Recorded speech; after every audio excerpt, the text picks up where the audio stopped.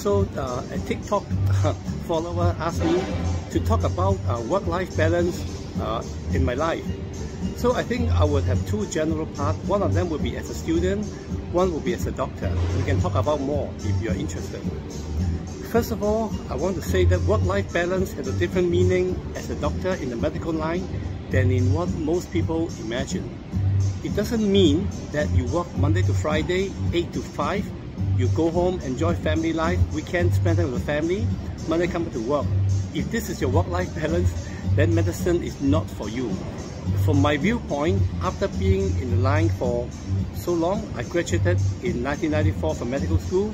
I've been government service in private practice.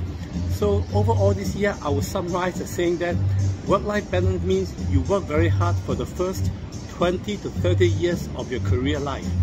Starting from being a medical student, we spent 5 years in medical school, 1 year as an intern, another 5 to 6 years as a junior doctor, and then you become a junior consultant. You keep absorbing new knowledge, accumulate your experience, think about how to make patients better, make it work better. I think the first 20 years of a doctor's life will be to learning to how to be a good doctor. You're going to work very, very hard, work. Sometimes for the family, of course, but do not expect to go home at 5, do not expect to have both weekends off. Even when you are at home, you're likely going to be thinking about your patients, reading articles, reading latest research paper, doing some research on your own patients, etc. So your whole life will occupy. I would say the first 20 years of your medical life, your medical career, will be on work.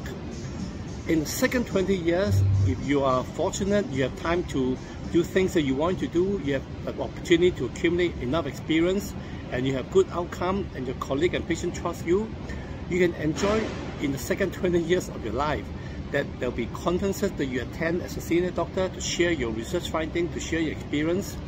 There are lectures that you can attend, some local, some overseas, to learn something new. When you're a senior, people want you to go to learn something better, to come back to serve.